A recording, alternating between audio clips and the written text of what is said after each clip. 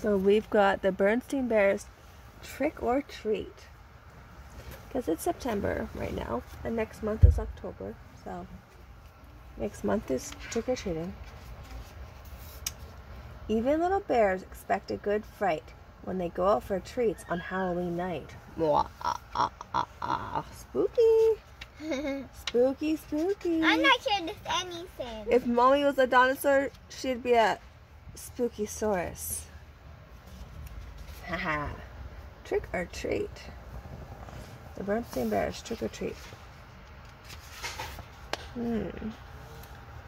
The sights and sounds of autumn were all around as Mama Bear pushed her shopping cart along the path that led to the Bear family's treehouse. The trees and shrubs were ablaze with color. Farmer Ben's pumpkin stood bright orange in October sun. The crows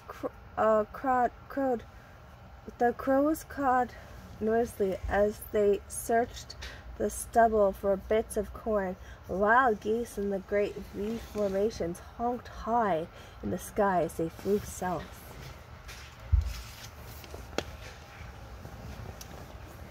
But the surest sign the season was inside the treehouse, hiding behind Papa Bear's easy chair. It was Brother Bear waiting to try out his Halloween costume on Mama. It wasn't Halloween yet, but brother and sister couldn't wait to try on their new costume. Sister was going to be a beautiful ballerina. Well, what do you think? She asked, twirling third position. Shh, says Brother. Mama's coming. Brother had chosen to be a spooky monster on Halloween. He had bought the spookiest monster mask that he could find, and Mama made the rest of the costume. Boo! He shouted as Mama came in with the groceries. Help! A monster! She cried, pretending to be frightened. It's only me, Mama, he said, showing his face. So it is, said Mama. Well, that just goes to show that appearances can be deceiving. Appearances can be deceiving? What's that mean? Asked Sister. Just as a grown-up's way of saying things aren't always what they look like, explained Mama, as she unpacked the groceries. Look, goodies, said Brother. Hands off, please, said Mama. Those are for trick-or-treaters who come to our house tomorrow night.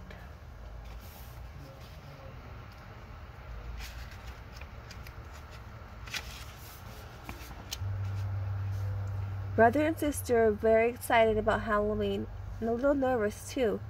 That was the first year they'd be going trick-or-treating without a grown-up along to supervise.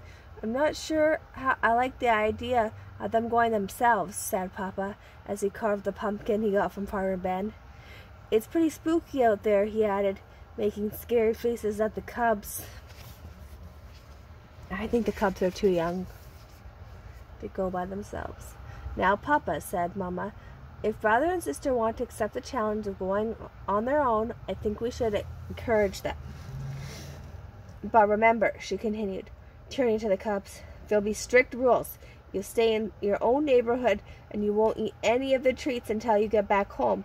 Besides, said Brother, we won't really be by ourselves. We made a trick-or-treat date with Cousin Freddie and Lizzie Brune and Queenie McBear.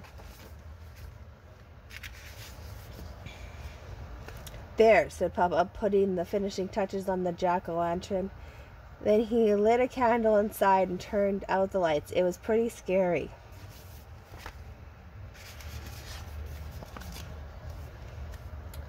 The next day, Brother and Sister began planning trick-or-treat route they'd follow that night. Brother got a pencil and a paper and made a map of the neighborhood.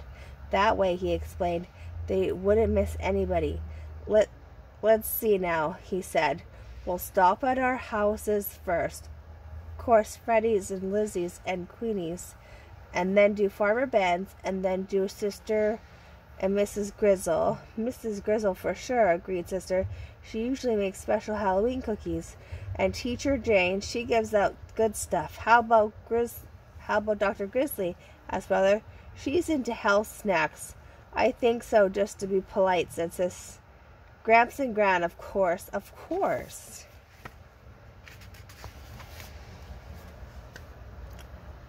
I'll tell you one place we're going to miss, said Brother, folding up his mat.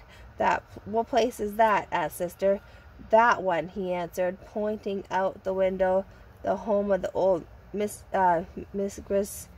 It was spooky, twisted old tree in a thicket in the end of the crooked lane.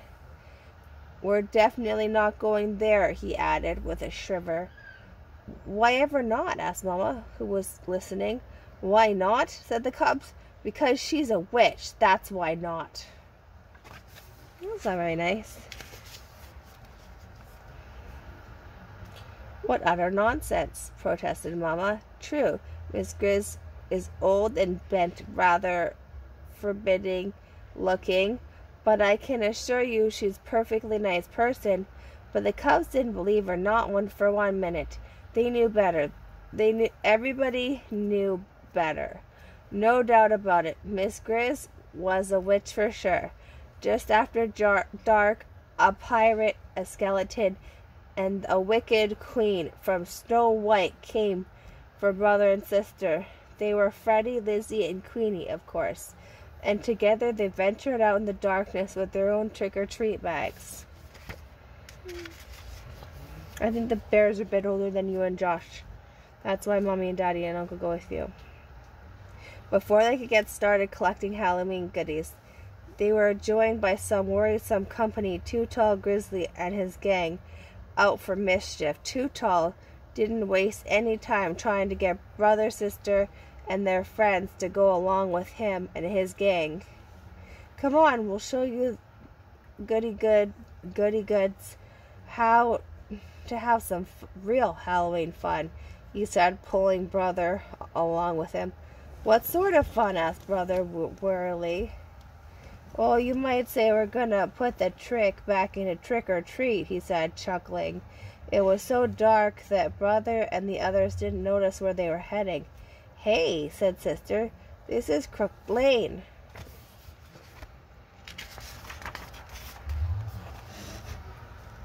That's right, said Too Tall. We're gonna play a few tricks on old Witch McGrizz. What sort of tricks? Asked brother. Her gnarled, twisted old treehouse loomed ahead. First, whispered Too Tall, taking a roll of toilet paper. Bubby, are you okay? I'm too scared. It's too scary? Okay. What if I talk in a not scary voice and I hold your hand? Hold my hand. First, whispered Too Tall, taking a roll out of toilet paper. What? He's taking a roll of toilet paper out of his jacket.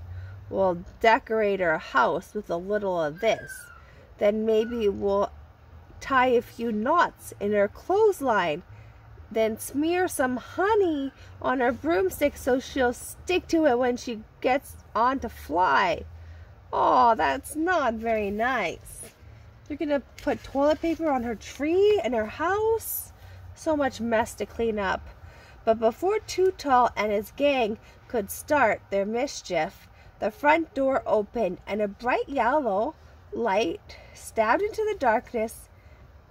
And there in the doorway stood the frightening figure of old Miss Grizz.